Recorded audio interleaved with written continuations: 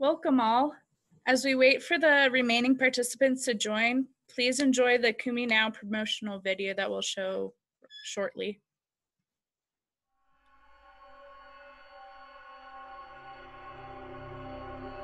People of faith, Kumi. People of faith, Kumi now. Rise up and take action. Respond to the cry of millions seeking your attention. Kumi now reflects the urgency for peace and security, based on justice, nonviolent resistance, and inclusivity. With focus on international law and UN resolutions, we need to exert pressure on powers for just solutions. No peace or security can prevail in the Middle East without addressing the Palestinian rights, to say the least.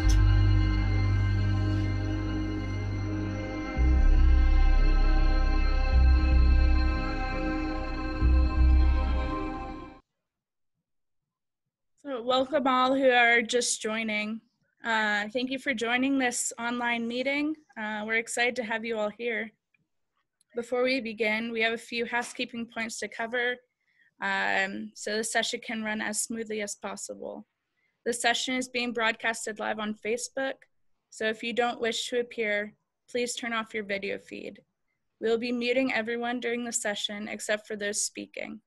If you wish to speak, please use the raise hand option under participants or indicate in the chat to Kumi team individuals will not be able to unmute themselves. If you wish to ask a question of the speakers, please type it into the chat box. When it comes to questions at the end of the session, we'll use questions shared in the chat or from the questions received earlier by email. If you have any technical issues, please use the chat to message Kumi team privately, and we will try to help you with them. We hope you will find this session interesting and informative. Now here is Jan Dark Sonora from Sabil for the welcome and introduction to the sessions.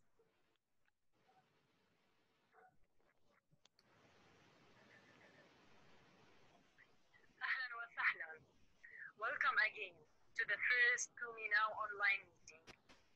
We know that everyone is on the internet nowadays, but we see this as an opportunity to fulfill the main goal of Kumi Now, bringing people around the world together with the organizations on the ground in Palestine and Israel. We know there are people around the world that want to make a difference.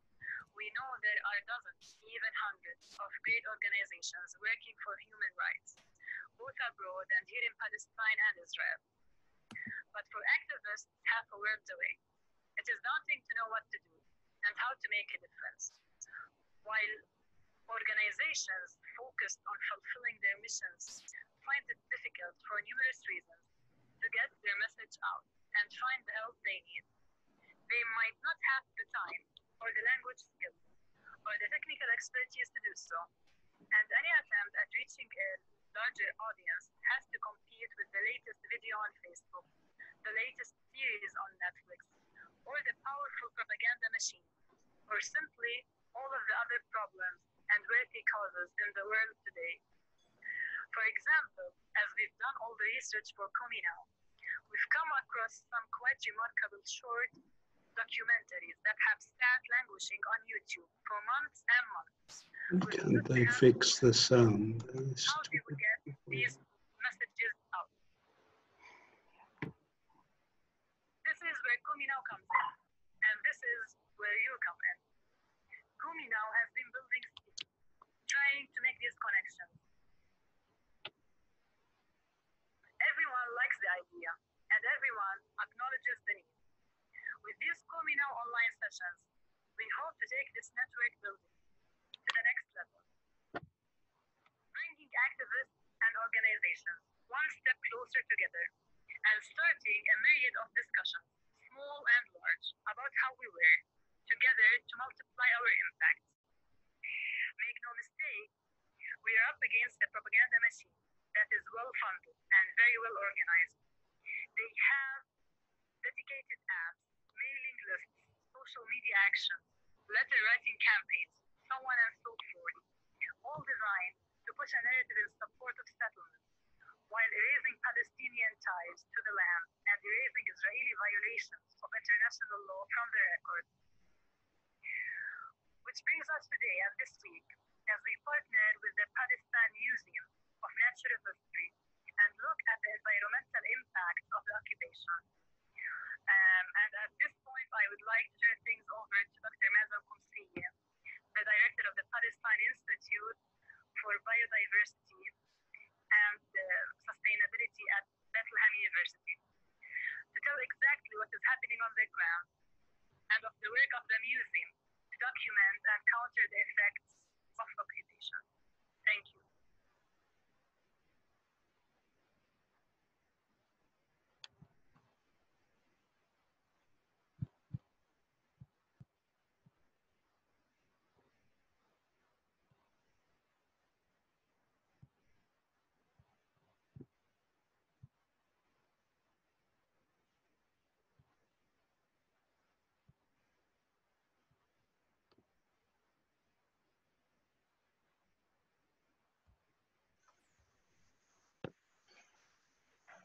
Is anybody speaking now?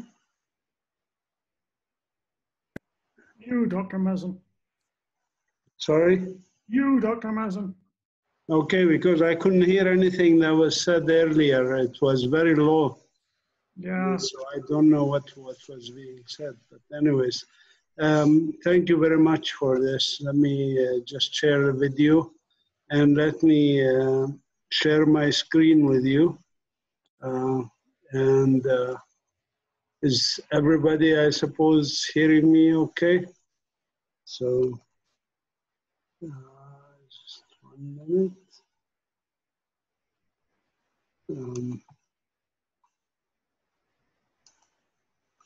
All right, thank you very much, everybody, for attending and for this introduction.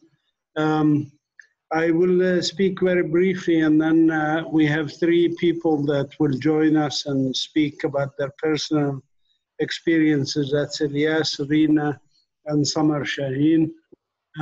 Basically, I want to just tell you briefly in a few minutes about situation in Palestine very quickly, and then we'll move to what actions can be taken in this regard.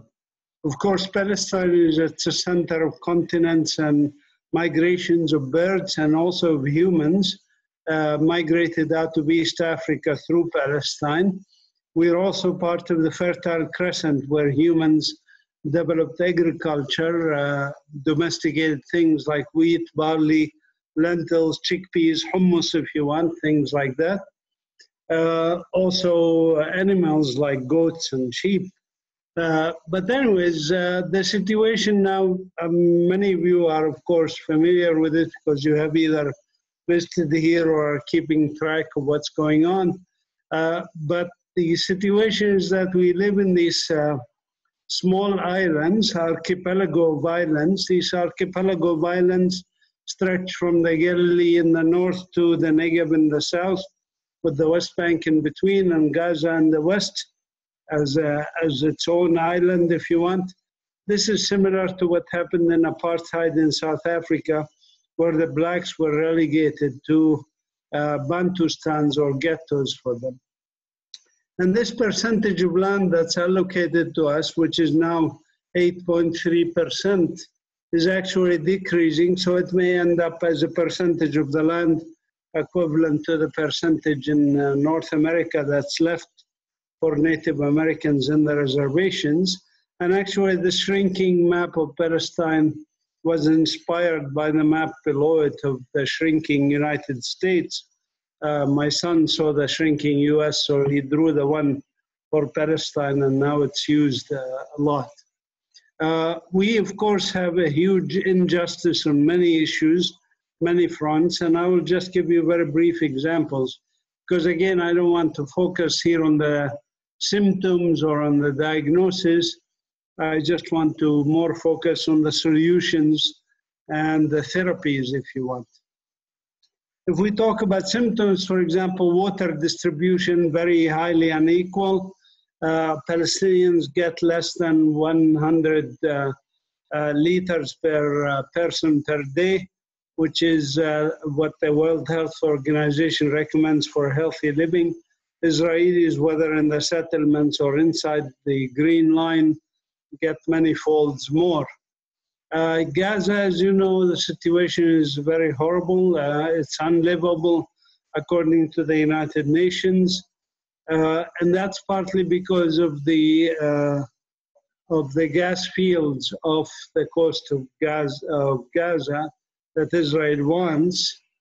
These offshore gas fields have billions of dollars worth of gas, and Israel likes to keep them.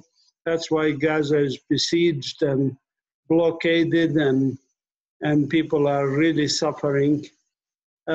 We Palestinians, of course, suffer a lot, and again, I don't want to overemphasize these aspects, but over 100,000 of us have been killed, over 800,000 have been injured, and now I know over 1 million people have been detained or imprisoned, including children, of course, and the prisoners face particular problematic issues. Now, the world is connected, and the world is very small. If you look at it from the moon, it's this one blue planet, and all our problems and all our solutions are connected at some level. So if I look at what's happening now with the uprising intifada, for Black Lives Matter in the US, which spread not just in the US, many states having demonstrations, but also in London, in front of the US Embassy and other places. These things are connected to the whole world. Why? I give you a very simple example. For example, this officer that's putting his knee on the neck of George Floyd, these officers in Minnesota were sent to Israel to train, and Israel is the one who thought of this knee on the neck kind of policy, and I actually received it at one point. You can see it on the lower right-hand corner with me on the ground and the knee on my neck. But that's an Israeli policy that has been military have used, and they have trained American police to use. And this militarizing of American police has significant portion of it is due to Israeli attempts to militarize American police, thinking that that's going to be helpful with them.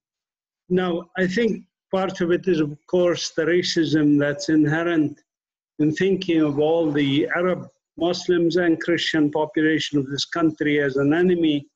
American white police are thinking of the Black African Americans, Hispanics as enemies. This is also part of the propaganda, parts of the brainwashing that they receive on a daily basis, basically. Now, I always find it amusing that people talk about looting in the US or elsewhere. Looting, of course, is part and parcel of the criminal colonial systems, whether in the US, South Africa, or Palestine. Looting of a whole country, in our case. Palestine was looted, for example, as was the US was looted from Native Americans. In our case, 500 villages were destroyed and ethnically cleansed. You can see the red dots on the map on the right. And this looting of the country, basically, is faced with resistance, of course. And for any colonizers, resistance is considered, of course, a kind of a no-no, and it's terrorism. It doesn't matter whether it's peaceful or non-peaceful resistance, it doesn't matter.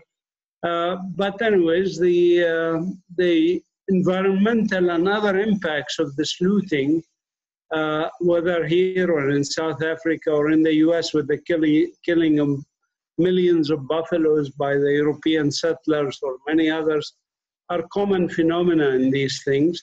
I want to just highlight a couple of environmental issues.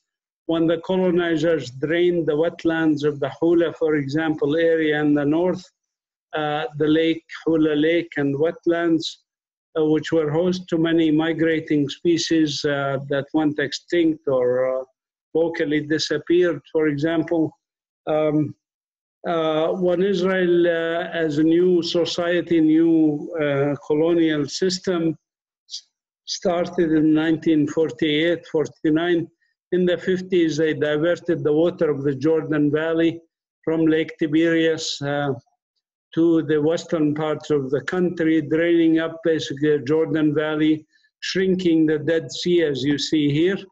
And now there's another project that's a mega project that's very destructive environmentally, which is to take water from the Red Sea to the Dead Sea. And this involves desalination plants, pumping stations, etc. This project costs about $20 billion. The canal and its entities are all put on the Jordanian side of the border for a very good reason. They put it on the Jordanian side so that Jordan as a government will carry the debt for the World Bank and the IMF that are funding this. And this is the way the World Bank and IMF works in third world countries. They put projects the countries don't need, and they thus they enslave the country basically to their whims when the country cannot pay the principal and interest on these loans. Other smaller actions, but yet also very devastating, like the colonial settlements that are built, whether residential settlements or industrial settlements that are built on stolen Palestinian land, looted, if I may use the term, Palestinian areas and lands. For example, as you can see here, Jabal Abu Ghnaim, Palestinian area in which my relatives own some land in it, and how it transformed to become the Israeli colony of Har Homa. They also put industrial settlements among us, and there's genotoxic effects of this, which we study. We also have climate change here, human-induced, of course, climate change, where temperature is increasing and rainfall is decreasing. This will have devastating impact on developing countries, including ours.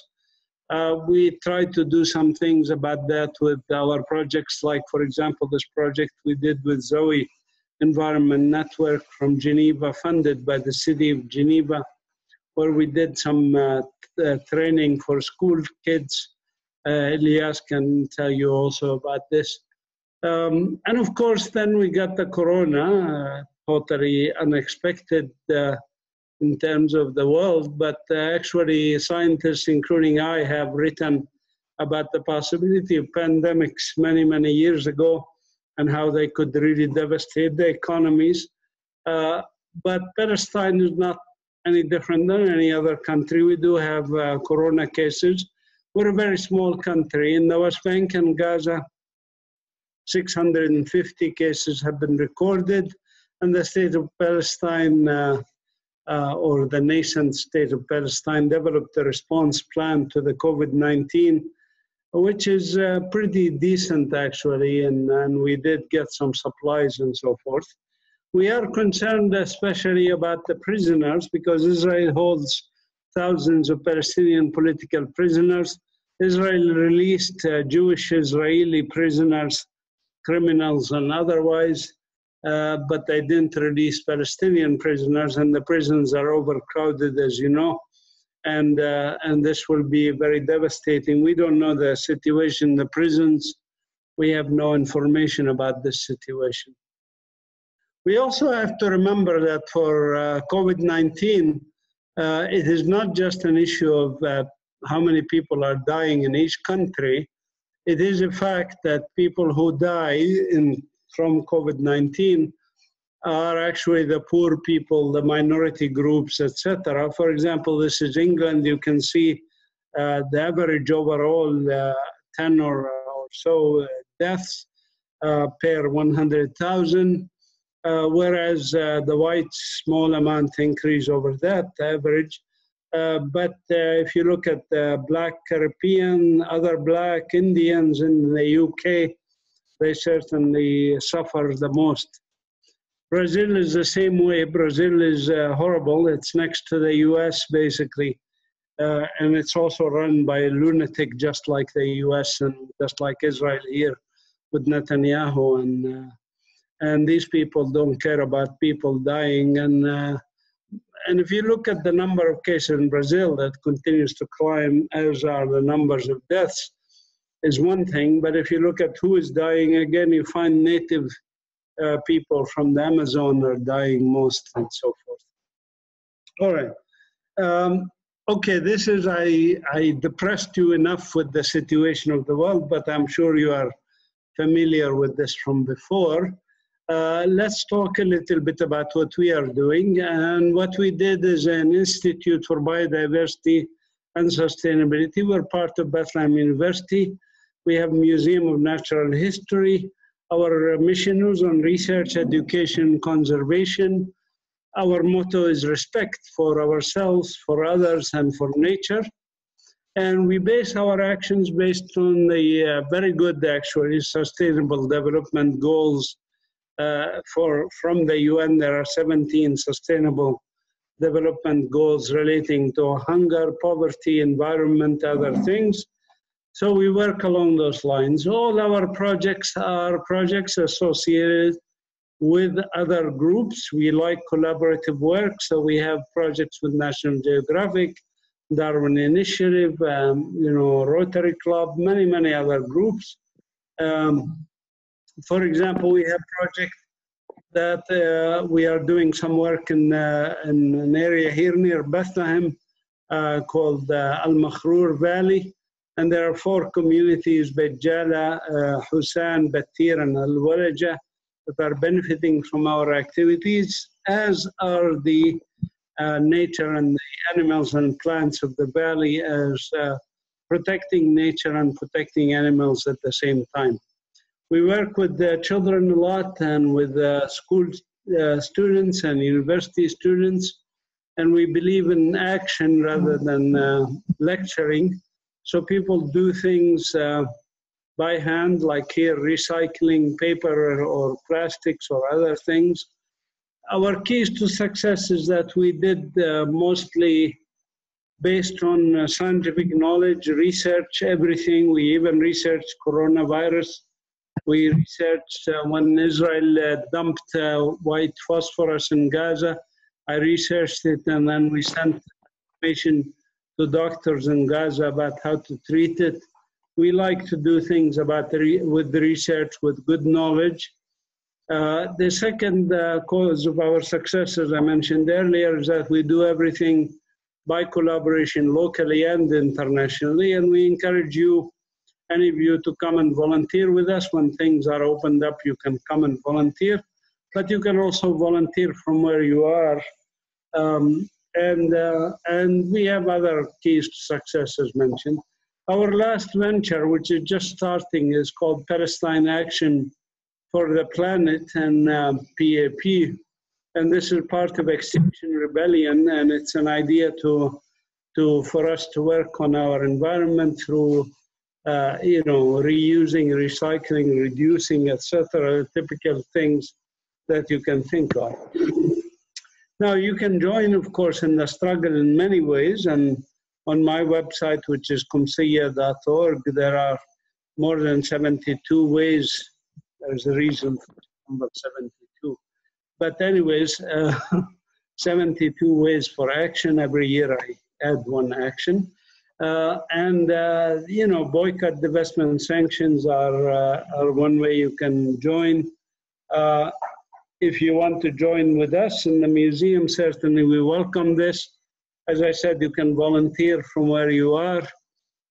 You can go on our website. There's some videos there. You can watch these videos. You can also donate on that website. All donations can be tax deductible in the US and other countries, because we have friends of Bethlehem University in the US that receives tax deductible donations. And we welcome your support in other ways, not just money, of course, helping. If you have any skills, or if you can network us with people we would love to hear from you. Now I want to just introduce the three other speakers, if they are all there, to briefly tell you about their own experiences. One of the goals when we started this institute, this museum and institute, my wife Jessie and I actually donated part of what we saved in the US when I worked in the US. We donated $250,000 to start this at Bethlehem University. But part of the reason we did this is we wanted to work with young people and encourage young people, whether school students, university students, etc. So the three young people you will hear from now are people who are associated with the museum in some fashion or another. Either all of them actually volunteered at the museum before we hired them.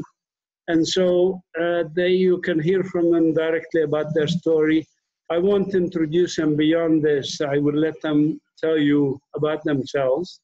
And I will start, Samar, are you there? If you can unmute Samar Shaheen, and Ilyas Handal is the other one, and Rina Saeed. If you can unmute the three of them, and let's hear from them, please. Yes, Doctor, I'm speaking very well, but I think Rina has like technical issue, so she just apologized to join. Okay.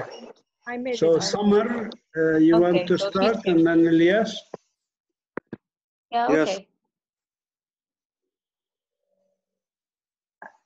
Go ahead, Samar. Hi, everybody.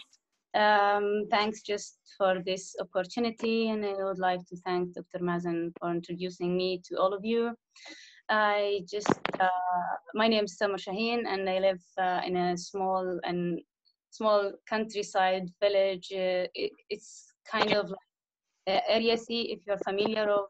There is like three political areas in Palestine, ABC. So I live in Area C, which is I live in a settlement. So I got just difficulties for transportation to go to the university first of all, and then to the museum after I got just hired.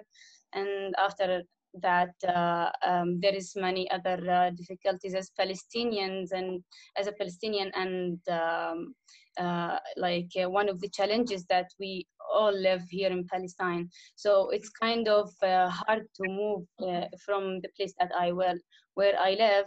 It just takes 20 minutes from in the car directly to go from my house to the museum, but it's just really hard to get out from there. Like it takes like sometimes 1.5 hours to get like 3 transportations with the public or sometimes private transportation. So this is one. And on the other hand, from like my personal challenges, difficulties, if you want to say, of living in such area like that, which is really frustrating and sometimes disappointed to live in such area. It's, by the way, called Beit Iskari in Arabic, and the Jewish name, if we want to say, Gush Etzion, and it's one of the dangerous settlements.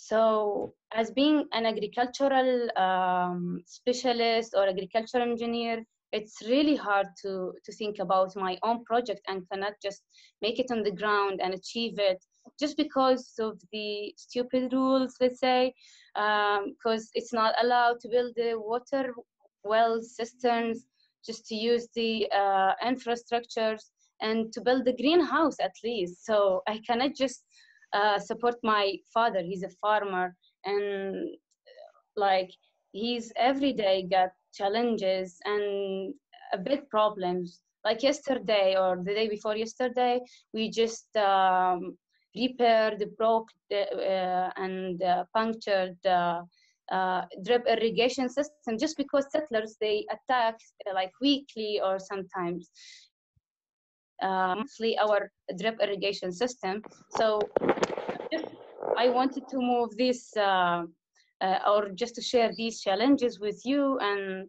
to share a little bit of my hard life there. But from the other side and the shiny part of my life, like I get used to these things and to go like all of these difficulties and to cross all of these. So I just hired and worked after being a volunteer with the museum, like just Dr. Mazin mentioned. So after that, I just hired on Darwin project, which is biodiversity conservation and community development.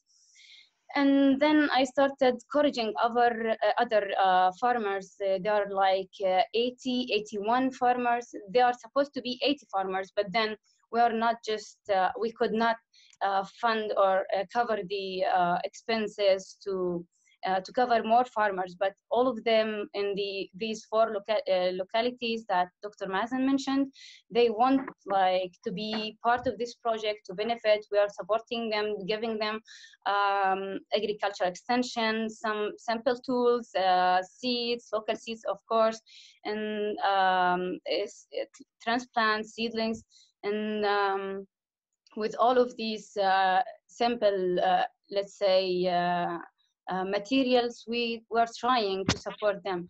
So and like most of the time, like we give them trainings and to raise their capacities, or they're already they get an experience, but we want to increase this experience. So we share with them our experience, and we take their wise practices and the traditional practices. Like in Batir, they have the terraces, which is part of our traditions, and we always just support them. And there is how I can say traditional eggplant festival, and we are trying just to be part of this festival. And in the other hand, like there is Hosankant village. There is a new tree farmers from their lands actually is in the settlement. It's called the Bitar Elite settlement, and they could not just reach their lands until like we tried to be part of with their resilience, and trying to persuade soldiers to pass the checkpoint, and to let them just go and reach their lands at least. And right now they become like, from time to time when we are just with them, they get their lands and plant it, and try at least to harvest the product that has been for years non-harvested. So there is many, and I could not just summarize all of these difficulties, encouraging that we give other farmers in just 5 or 10 minutes. I could say like 1 day or 2 days. I will not just stop mentioning these things, and I just would like to let my other colleagues to talk a little bit about their experiences and their challenges they face, and they hope that they will just tell you about. So thanks again, and just will let others to Thank you, Samar. Elias, if you could unmute Elias Handal. Hello, everyone. Go ahead. We don't see you, Elias. If you want to put the video so that people can see what you look like. Elias just had his appendix removed also, so I'm grateful that he is able to join us. Hello, everyone. So you can hear me now? Yeah, go ahead. Cool. So first of all, I would like to thank Dr. Mazin and Samar, my colleague, for this amazing introduction and sharing the experience. And I would like from this point to continue and sharing another experience that I got when I started at the museum. So first, I'm Elias Handal. I'm working as a curator of zoology section at the museum and a researcher. So in the beginning, I used to be only student who's in love with something called biodiversity, but unfortunately, because of the, I'm not going to say the occupation, but the situation, the political situation that we have, we don't have such title jobs or hobbies like to study environment and stuff, because we are busy in how to protect ourselves and stuff. But after Dr. Mazin came from the US, he started teaching at Bethlehem University, and we as a young people and in love with this stuff, we start know him more and introduce how we can protect our land and look for our fauna and how to use it for more sustainability and other stuff. So then we start as a volunteers. Then he shared with us his dream to have a museum and an institute for biodiversity and sustainability, and thanks God that everything become true and still need more work from inside and outside. But what I would like to share with you guys today, that one time I was speaking with Dr. Mazin. I told him that I have, like, if my family has a big land, like 34 dunums, each dunum, which mean like 1,000 meters square, it's 5 minutes walking from the museum. And he told me, yeah, yalla, let's go. I told him it's difficult because it's after the segregation wall, and it was really tough time when the Israeli took the land, because it's got like more than 300 olive trees. Actually, they are really old ones, and we couldn't reach them only after 8 years after the Israeli army gave us special permission to go there for harvesting the olives and stuff. So when we got there, me and my family and other colleagues, that their land near our land, we saw that most of the olives dead, the land destroyed, burned, and some of the land, because I'm going to tell you this one. There is a law that you can cut any olive tree, but what the army did to build the settlements, they bury all the tree with soil. So we don't broke the rules, but they took the land, unfortunately. It really was sad to see, especially the old people, because they teach us how land it's really important for any human beings, and to see people crying for their land, basically burying their land under settlements and stuff. And the other experience, when we start working at the museum, we start going on field trips in different areas in the West Bank to collect insects, fauna and flora and stuff, to do studies and stuff. But when if you came to Palestine before, you're going to know that we have checkpoints in between districts and between cities and even between villages. And so surprisingly, they each time stopped us in different checkpoint to check, why do you have all these data? Just remove it. Sometimes we have got problem with the army, because we got specimens to study, and it was difficult just in the beginning to let them understand that we are really doing scientists and stuff and research. And after a while, it become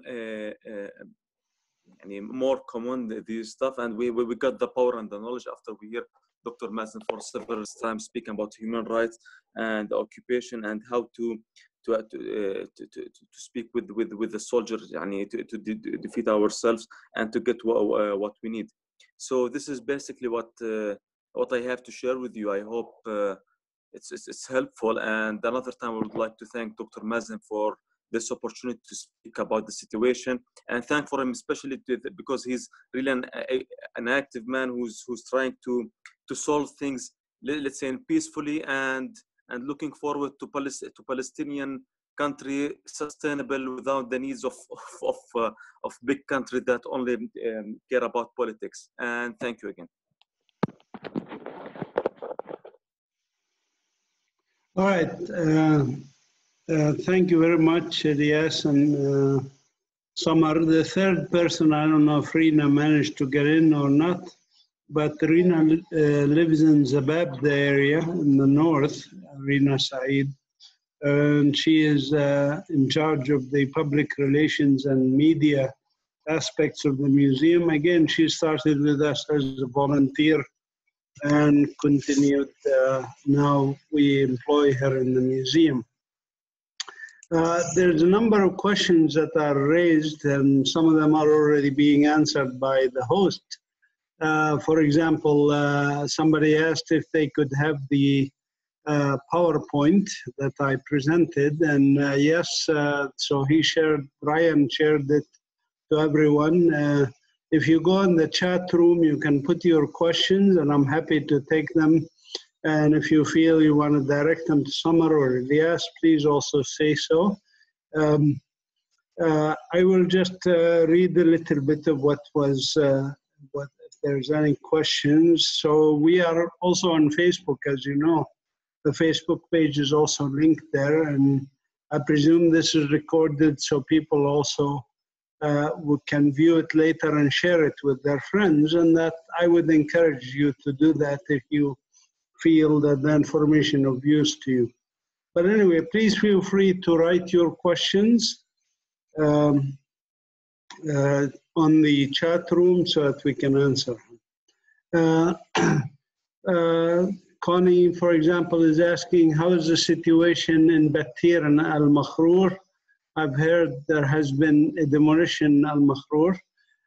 Yes, there was a demolition in Al-Walaja village, and there was demolitions also of some structures, including a restaurant in Al-Makhrur. There was also a building of an Israeli outpost at the head of Al-Makhrur Valley near Battir. And we actually wrote to UNESCO about this. UNESCO, as you know, because Al-Makhrur is a World Heritage Site, so it was important to do this. And somebody else asked about Kremzan vineyards and Al-Walaja. Al-Walaja is a very bad situation. And again, you know, Samar worked with the farmers in Al-Walaja, Battir, Hussan, and other and Bejala to try and encourage them to cultivate the valley, their land in an environmentally friendly agriculture and permaculture. And we actually got an expert from Britain to come and help Samar to work on this area. But Kremzan is probably going to be on the other side of the wall. And as you know, also Netanyahu has annexed all the area seized in the West Bank, including the Jordan Valley and the area that we are talking about, Al-Makhrur, Al-Walaja, and those areas. And so there is a significant threat to those areas. But that's precisely why we chose to work in these areas. We choose to work in the areas that are most threatened first because we may not have access to them again. So somebody asked about the documentation that police in the US train in Israel, including the police that's in Minneapolis. Jewish Voice for Peace is actually gathering more detailed information on this. But if you go to a website called Deadly, what is it? Deadly. I can send you the link. I'll put it in the chat in a minute. They have a significant amount of data on this. Deadlyexchange.org, that's what it is. Deadlyexchange.org. If you go there, you will get a lot of data on the police, US police exchanging with Israeli military.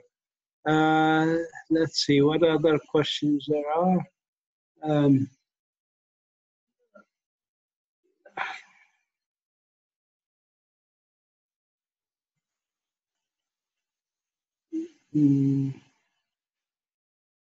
What other environmental justice movements do you connect or collaborate with in the struggle? From Elsa asked.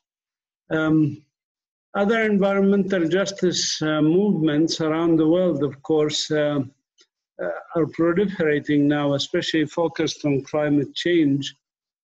And I mentioned Extinction Rebellion, for example, but we're also associated with groups like Greenpeace and others, World Wildlife Fund and others, that we try to work together on issues and highlight the issues of the environment. You know, what I find, if I may say so, is that many environmental groups around the world, like Greenpeace and the World Wildlife Fund, are reluctant to touch Israeli issues because they are they are influenced by many Zionists that have infiltrated them and prevent them from working on these issues. There's even Israeli groups that are supposed to be for the environment. When they built that settlement, for example, Har Homa that I showed you, they started building it under Netanyahu's first term in office, 1997 as prime minister.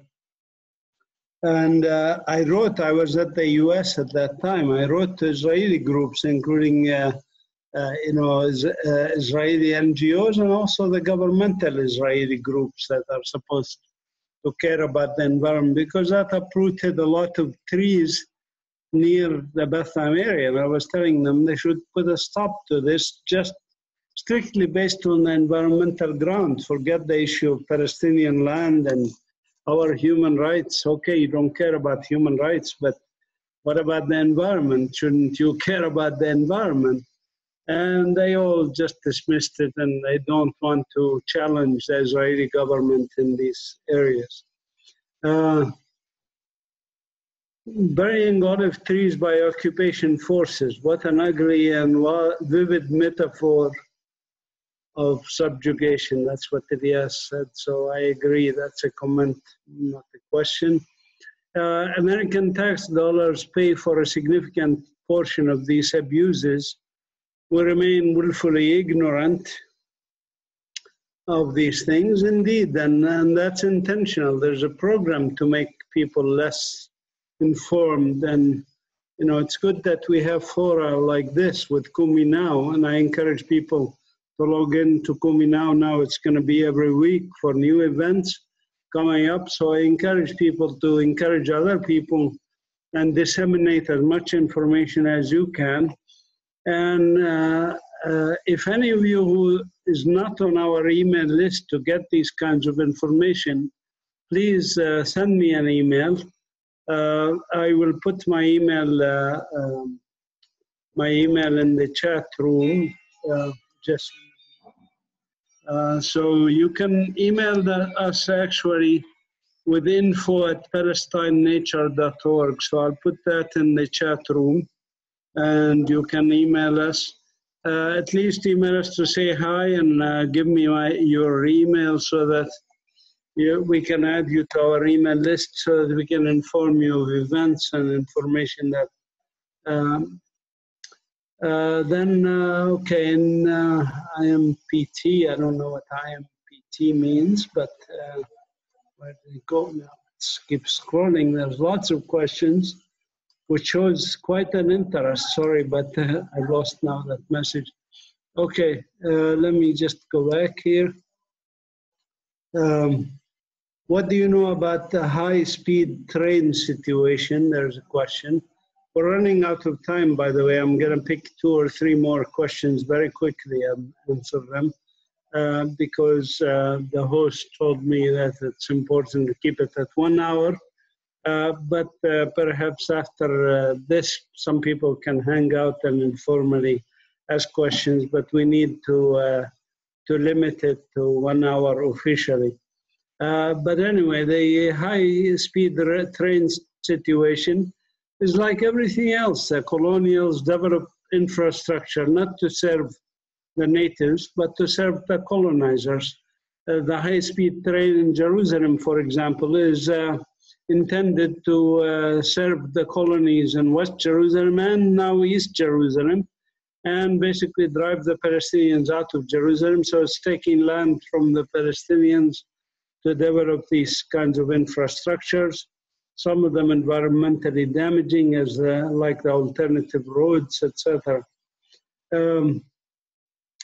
There is a question from Ronald Mendel about the water organizations, access to water. Yes, the Palestinian Hydrology Group, and there's something called EWASH, EWASH. You can Google for these organizations that work on issues of access to water, etc.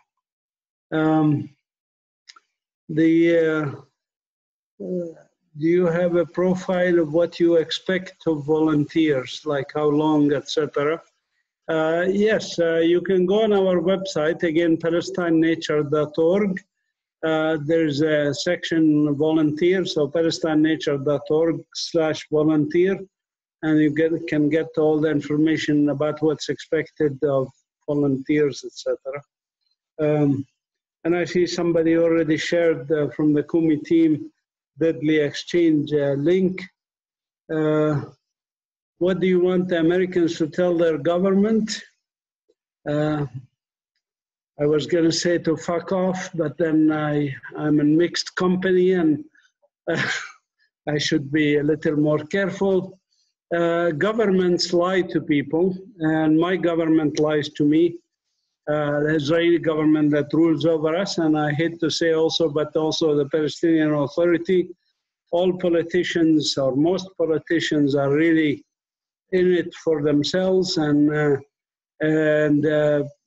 the way the world works is that politicians don't have a conscience and don't develop a conscience out of inspiration or anything. What they do is they stick their finger up in the air like this to see where the wind is blowing.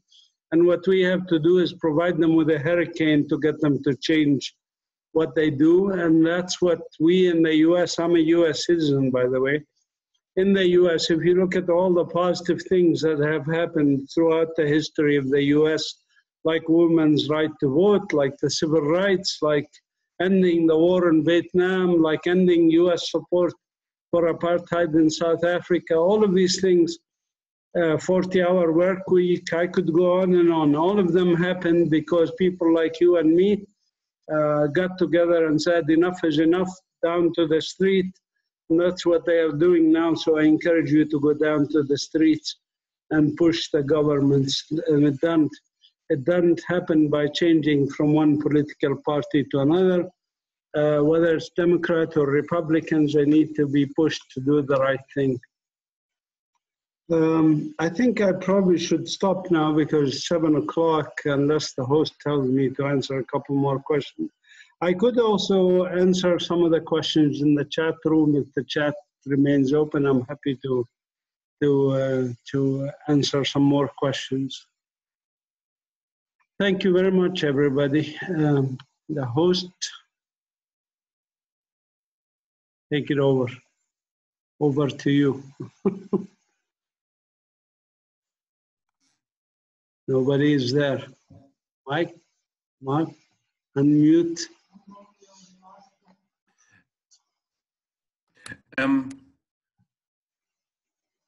All right, Omar. Yes. Thank you, Mazin. Thank you, Mazin, for all of your commitment and dedication to Palestine, to human rights, to the world, and to all of the people who are engaged in different struggles. I would like to share. We are all very much affected. If you are in Palestine, and I'm sure if you are in many places around the world, you're getting the news from the United States. And what is happening in the United States is we all know that there is discrimination in the United States, and that people are resisting, although sometimes it only makes it into the news when there is violence. While a friend of mine told me that the majority of the protests, the wide majority, has been non-violent, has been very civilized, but this is not what the media wants to portray, unfortunately. But in Palestine, we very much stand in solidarity with what's happening. In the United States, we stand with all of the people who are on the margins struggling. And a friend of mine, Reverend Waltrina, Dr. Waltrina, she has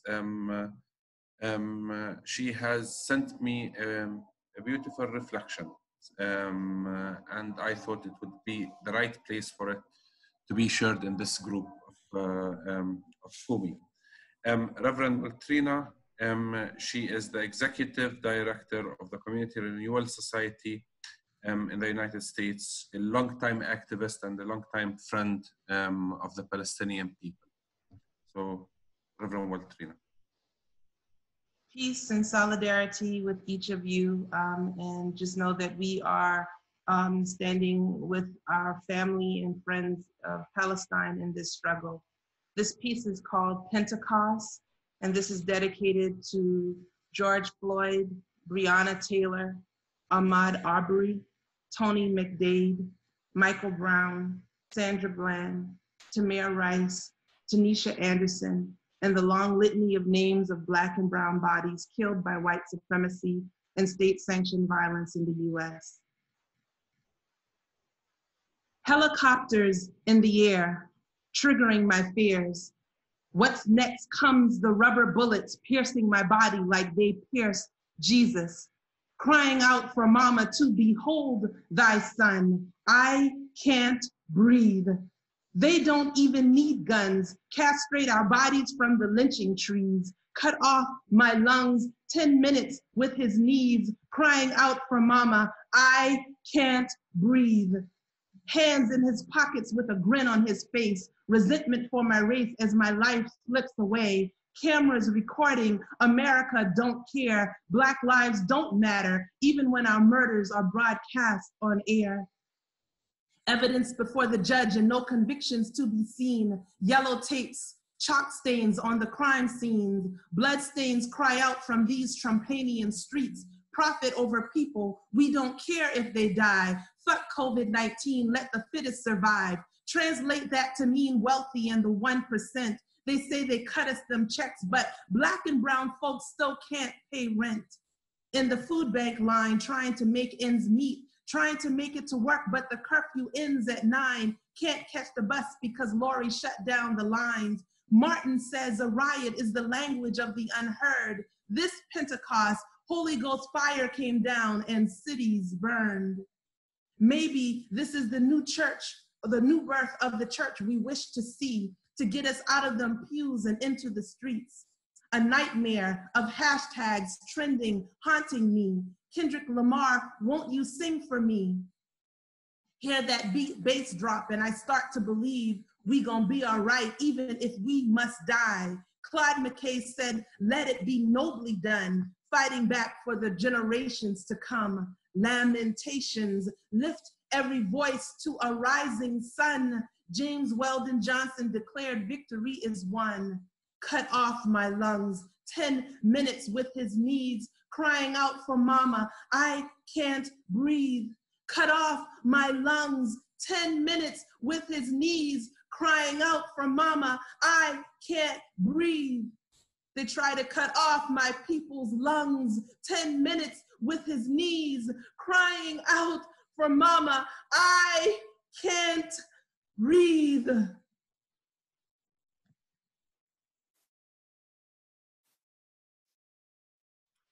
Oh, thank you. Thank you, everyone. This has been amazing. I just wanted to take a quick minute to talk to you about the Kumi action that we have for this week. The Kumi action in the book and on the website for this week includes a few options for promoting support of and tourism to the Palestine Museum of Natural History. However, this year isn't really the time to be focusing on travel and tourism. Instead, organizations such as the Palestine Institute of Biodiversity and Sustainability and museums such as the Palestine Museum of Natural History are struggling financially. As such, you can most help out by running a quick fundraising drive and sending a contribution to the museum at http://www.palestinenature.org/donations. And I'm going to post that in the chat here in just a second. Do whatever you can, then share news of your donation and advocacy for the museum on social media if you can. Include a link to the page of the Kumi Now website along with the hashtags hashtag Kumi Now and hashtag Kumi33. And if you have any ideas on how to add to or promote this action, please share it with our fellow advocates in the chat. Now we'd like to move on to a prayer.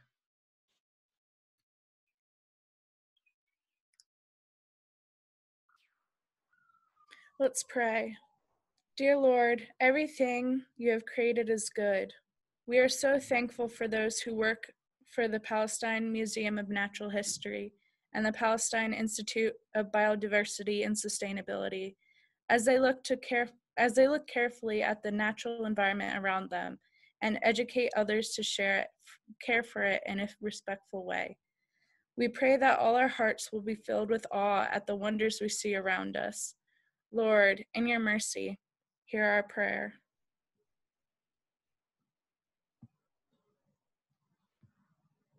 Thank you, everyone, for sticking around with us through the technical issues at the beginning. I trust that this was all well worth your time. Next week, we'll be joined by the Reverend Dr. Stephen Sizer. Stephen Sizer is the founder and director of Peacemaker Trust, a registered charity in the UK dedicated to peacemaking. He's the author of Zion's Christian Soldiers, the Bible, Israel, and the Church, and he'll help us understand Christian Zionism and what can be done to counter its influence. We hope to see you all back here next week, and if you like what you've seen today, we'd greatly appreciate it if you help spread the word to friends and family, classes and church groups, and online through social media. And I'd like to remind you that this session is available on Facebook, and it'll be available on our website. I'll post that link again here in just a second, and along with all the PowerPoint presentations and everything. Now we've reached the formal end of the meeting, but if you'd like to hang around, our guests have offered to answer questions in chat. We know people have a lot of other online meetings and responsibilities nowadays, so please don't feel obligated that you have to stick around. Feel free to hang up. We'll also be saying goodbye to anyone watching on Facebook at this time. Thank you.